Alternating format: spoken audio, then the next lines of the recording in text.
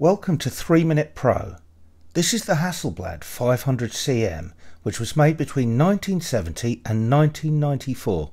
It's probably the most famous medium format film camera in the world. I'm going to be covering the different parts of the camera and also how to load film and take pictures.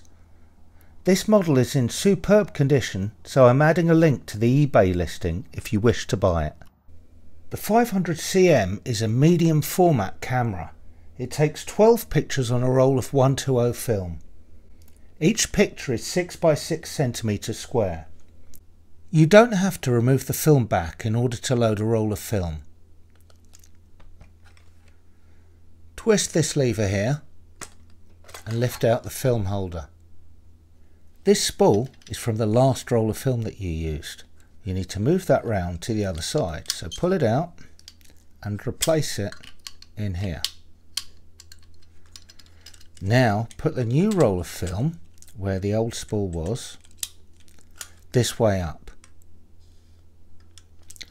Pull it across the backing plate and loosen that backing plate off so you can tuck the backing paper underneath it, just there, and then tighten it up.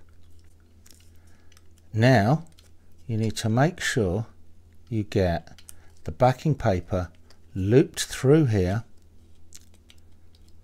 fully and start to wind it on using this little cog here. Keep winding until this black arrow on the film matches up with the delta on there. You can see that the backing paper is still tight under this catch here. Now push it back into there and turn. The camera's loaded. Next, on the other side, you pull this catch open and wind it through until it stops.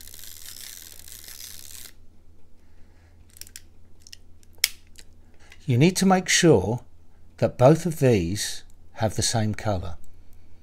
As that's red and this is white, you can see the camera needs to be wound on one frame so that they match.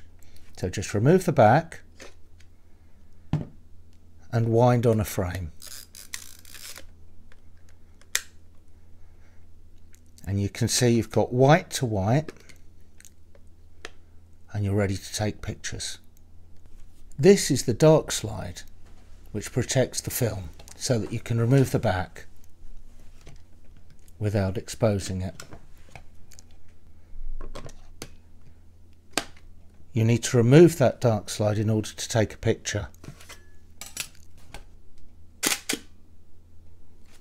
Let's take the viewfinder off so we can get a better idea of what the shutter cocking mechanism looks like when you're taking pictures. So remove the film back and slide that off. Put the film back on and you can see what's going on through the camera now. I've added a new focusing screen. You can fit focusing screens from the latest model HasselBlad digital cameras onto the 500cm. This is much sharper and clearer than the old screen. So if you wind the film on, you can see that resets the mirror and you can see through the viewfinder. And then when you take the picture, having remembered to remove the dark slide, you can see the mirror remains locked up. On the lens you can see the focusing ring.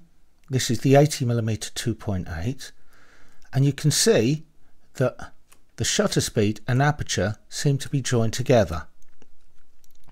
This is very clever. If you pull this catch down, it allows you to move the aperture ring and you line it up according to your light meter with the exposure setting that you've read from your light meter.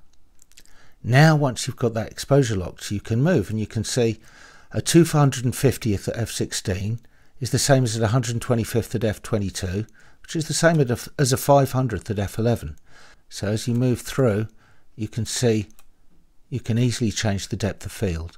The shutter release is at the bottom here, and if you move that to the other setting T, you get a self timer. Here's the wind on lever. This is the lens release button here. You press that in and turn to remove the lens.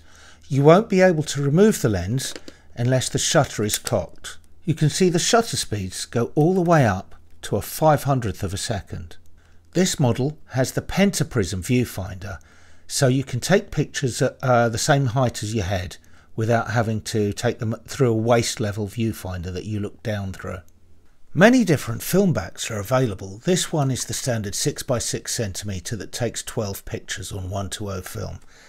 This one here, for instance, is the A16S, which takes a strange 4x4 cm picture, which was apparently what was called super slide film back in the day.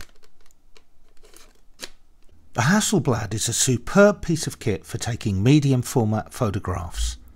You have to think much more about your photography when using this camera because of its many eccentricities. For instance, nearly everything you do, such as looking through the viewfinder and changing the lens, require you to cock the shutter. However, the results are superb with very fine grain and the lens is super sharp. I hope you enjoyed this video. Please remember to like and subscribe.